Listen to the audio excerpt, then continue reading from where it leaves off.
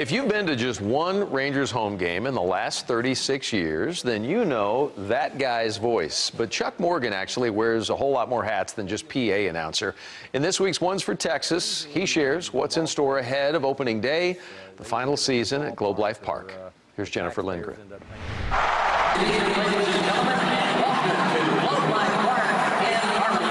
You're likely to hear him before you see him. Love about my job is coming to work at a ballpark every day and getting to do baseball and ballpark type things. Chuck Morgan has been doing baseball things since he was 5 years old. Being in the backyard with a wiffle ball and announcing players coming to bat. With the Rangers since 1982, Morgan is the executive vice president of ballpark entertainment, productions, and promotions. I love the fans. Being a baseball fan myself, I try to do everything that I think a baseball fan would like. He invented the dot races, the Team Hall of Fame.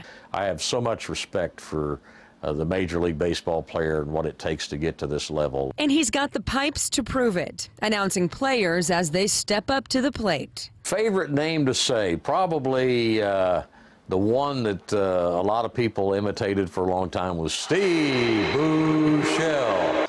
And then we Juan Gonzalez and Pudge Rodriguez. He's been in the PA booth for 2,900 home games in a row. The one that sticks out the most is the American League pennant in 2010.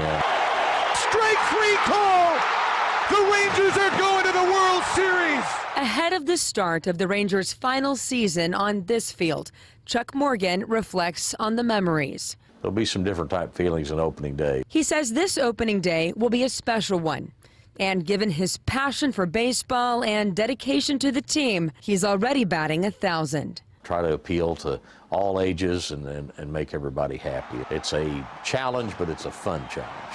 At Globe Life Park, Jennifer Lindgren, CBS 11 News. Man, remember that 2010 like it was yesterday.